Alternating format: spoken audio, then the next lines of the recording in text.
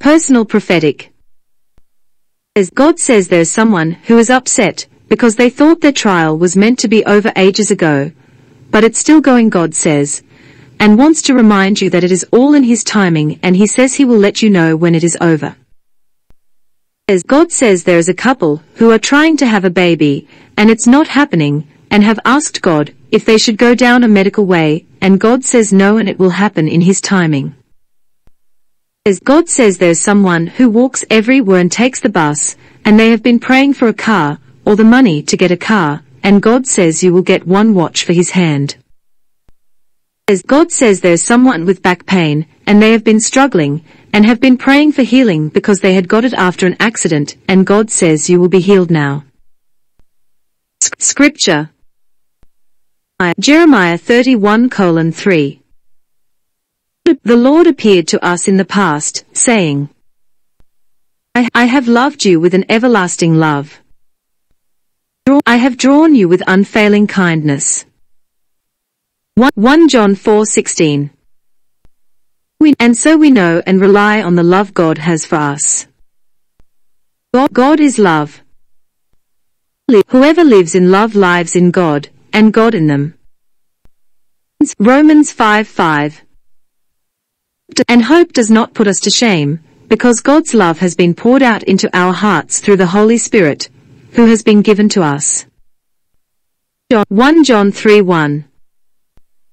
See what great love the Father has lavished on us, that we should be called children of God. And that is what we are. The reason the world does not know us is that it did not know Him. Zephaniah 3:17. The Lord your God is with you, the mighty warrior who saves. He will take great delight in you. In His love He will no longer rebuke you, but will rejoice over you with singing. 1 John 4:9-10. 9 This is how God showed His love among us. He sent His one and only Son into the world that we might live through Him. 10 This is love, not that we loved God, but that He loved us and sent His Son as an atoning sacrifice for our sins. Romans 5:8. But God demonstrates His own love for us in this: while we were still sinners, Christ died for us. Psalms 109:26. Lord, help me, Lord my God, save me according to your unfailing love. Psalms 36:7. How priceless is your unfailing love, O God! People take refuge in the shadow of your wings. Jude 1:27. So keep yourselves in God's love as you wait for the mercy of our Lord Jesus Christ to bring you eternal life. John 16:27. Know the Father Himself loves you because you have loved me and have believed I have come from God. God's Word. My dearest children, my heart pounds for you every day. I love you all so much there are no favorites among you. I just love you all the same, you are all my creations. There's nothing I would not do to keep you close to me.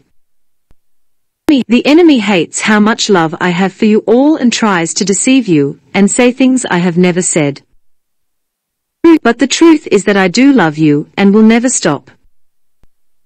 Trust me on that. Trust me that I am the God of love and that I have so much love to give to you because you are all my children, and that you are everything to me now and forever. With all my love, Daddy God. Peace be with you. Thank you, God. Thank you, God, for placing this in front of all that need to see it. If you feel led to sow into the ministry, click the link in the description box below. I am taking orders for personal prophetic words. Email me at desertrose6655@gmail.com. Not every word is for you, but if you feel it is, take it to the Lord for guidance, and don't forget to like and subscribe for more encouraging words from your loving Father, the Creator and Almighty God. Thank you.